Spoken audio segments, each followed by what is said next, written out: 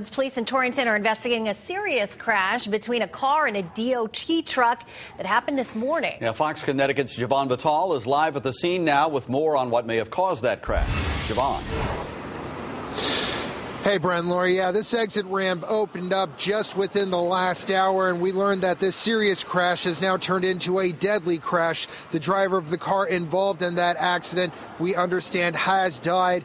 Well, I want to take you back to the scene earlier this morning, though. Take a look at this video, and we'll bring you back to what was going on between 11 and 12 this morning when police say it happened at the exit 44 exit ramp off of Route 8. Now, state police and the Department of Transportation tell us a car was traveling along the road when it collided with a DOT bucket truck that was pulled over on the side of the road waiting to do maintenance. The crew was there to fix a broken highway light, and that light was dangling over the travel lanes of Route 8.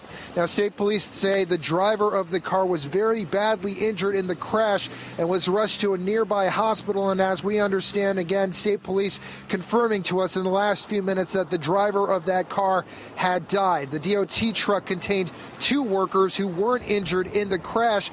Now, everything is still under investigation, and state police are still investigating the possibility of whether or not this was a weather-related accident. There are still traces of snow and ice on the roads, although the roads are mostly clear at this hour on the major thoroughfares, but state police are still investigating that possibility. So it is, of course, important to slow down when you're in a work zone and you see those trucks there. And consequently, coming up on the Fox Connecticut News at 5, we talked to a few people who are going to share some safety tips when it comes to driving around in this winter weather. And that's all coming up in just a few minutes on the News at 5. But for now, reporting live in Torrington, Javon Vital, Fox Connecticut.